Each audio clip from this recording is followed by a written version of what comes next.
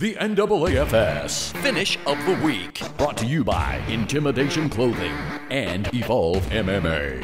The NAAFS, where the battle begins.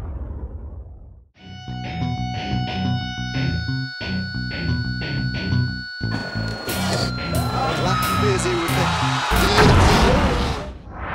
And now, introducing fighting out of the John P. Lennon red corner, Julian Night Train Lane. And now his opponent fighting out of the B3 Enterprises blue corner, Vic Big Siv Crenshaw. I mean, like three of my best fighters, Anthony Pettis, Eric Koch, and Al Belcher, they've been doing martial arts since they're little kids. I mean, Anthony Pettis, he works with Ben Askren for 2 months, and he learns how to offensive wrestle. He's like GSP, he picks stuff up like that. Like crazy. Yeah. Well, Julian Lane's doing a nice job here. Turning the tide in this fight, actually, I think. I agree. And he sits back for a guillotine. And he, unlike last round, oh yeah, he is tapping like crazy.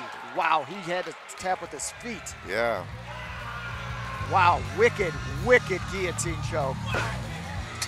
And he is pumped. You can always come back with that last second knockout or submission. There it is. He pulled it and rolls it. And yeah, rolls it right there. That's where you finish it. Yeah, he was tapping with his feet, with his hands.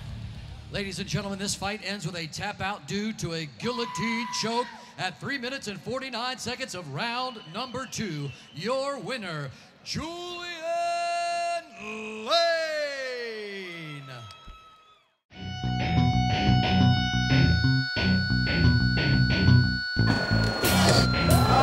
Busy with